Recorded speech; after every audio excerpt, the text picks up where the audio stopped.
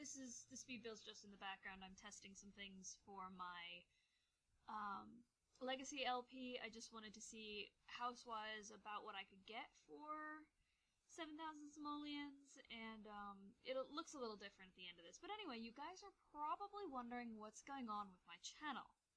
I have been absent for a while. I moved from Pennsylvania to Tennessee a couple of months ago, and I have been kind of struggling with work and employment and housing and all sorts of things, and just time management. I work retail now. I have a couple of extra hobbies now, and some hobbies that I'm devoting a little more time to.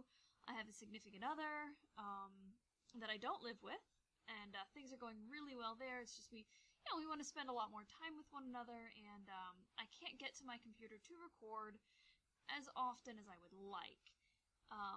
This being said, I do not want to give up my channel. I simply wish to kind of lessen the amount of time I'm spending on it, just because I have a lot more with life happening. So, I'm still going to be doing The Sims 4.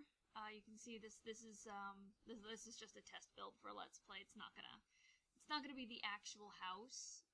You'll see I actually add some extra things that are not put in here. I ended up testing this with my sim, and I found that the initial way I had this set up didn't work. And you'll see at the end of this, when we go into the screenshots, which won't be for a bit, I'm a little bit over I'm just about halfway through. I changed some color things up, I moved some things around. Yeah, that doesn't stay there. The desk there. But, yeah, I just moved some things around and do some altering to really adjust the size and shape of the house to suit the needs of this Legacy sim. I might actually wait a bit, and use more money, because I'd like to actually have a double bed, which you can't have right now in that tiny little back room there.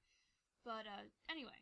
So, my Skyrim Let's Play is going to be discontinued, because it's the vanilla Skyrim. It's the base game, the legendary. It is not the special edition. I have a special edition, and I am modding it. And so, my hope is that I can start a new Let's Play, modded, and have it look much different.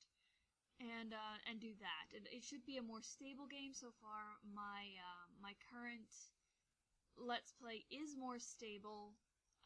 My personal game, we're going into screenshots here, so I do have to kind of watch my time. I will be doing The Sims 3 50 Foals and the 100 Baby Challenge. They will be once a week.